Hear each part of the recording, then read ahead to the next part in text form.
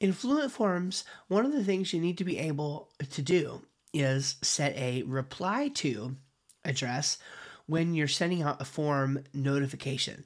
Now, it took me a few minutes the other day to figure out how to do this, and I thought, well, maybe this would be a good video to create because somebody else may be looking for how to do this as well, and it's really not that obvious. Welcome back to the channel. My name is Steve Schramm. The channel here is Funnel Talk, and I teach you how to build high converting sales funnels using WordPress. And Fluent Forms is one of those things that I've been talking about often because it's an app that's very, very helpful. You need to be able to collect form information on your website for many reasons, but one of those reasons is to make sure that your sales funnels is successful as well. Now, in today's case, a good example may be something like a contact form or a warranty form.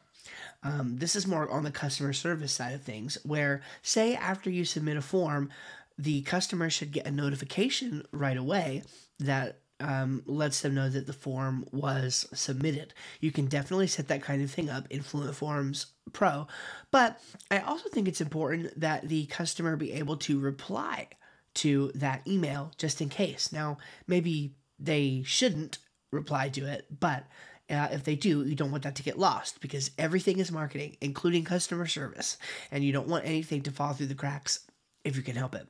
So there are two ways to do this in Fluent Forms Pro. One way, which we're not going to discuss today, is to set up Fluent SMTP. Now, SMTP, if you don't know, stands for Secure Mail Transfer Protocol. And what you need to do on your WordPress website is install an SMT plugin to ensure high email deliverability. Now, setting that up goes beyond the scope of this particular video, but I will link you to a video in the description below by a gentleman named Adam who teaches a very nice little video on how to get this set up for you. And the way that you would get to that is under your Fluent Forms Pro settings by going to SMTP, and then you can say view Fluent SMTP settings, and then you just go to Fluent SMTP from there, which is right here, and that sets you up. You can choose what you need to in order to get set up with Fluent SMTP, which is a great SMTP plugin, and it's totally free, and they actually have a commitment to making it free forever. So if you don't have that set up, go ahead and set that up, and when you do, in your settings, you can actually choose a reply to address there to apply across the board. Now, back to Fluent Forms Pro, though, we can actually set a reply to address inside of our specific form if we'd like to, and we can do that whether or not Fluent SMTP is on the site. So here's how we do that. We create a new form by clicking here, and we're going to say just a contact form. We'll keep it pretty basic, and that will create our contact form for us. Now, of course, we could go here and customize the form however we would like to, but when we're ready to set up our notifications for this form, we go to Settings and Integrations and Email Notifications. Now, once we're here, here are some basic email notifications that have been set up by default. None of them are turned on. They're disabled by default, okay? What we may want to do is look at this one that says email to customer. So we click here, this little gear icon, in order to go into the settings. And we find out that this particular email is set up as a payment receipt by default, okay?